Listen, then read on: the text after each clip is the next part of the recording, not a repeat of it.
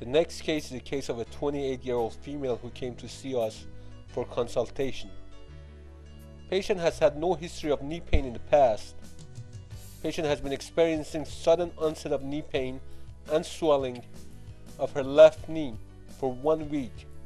She states the knee swelled up without any apparent reason. Stairs and high heels are very difficult for her. She describes the location of the pain as deep in her joint, explaining no history of trauma or changes in her personal or environmentally oriented factors such as diet or exercise. She states her pain responded to Motrin. Motrin is an anti-inflammatory medication. Aspiration of her left knee confirmed the diagnosis of calcium pyrophosphate. Calcium pyrophosphate, commonly called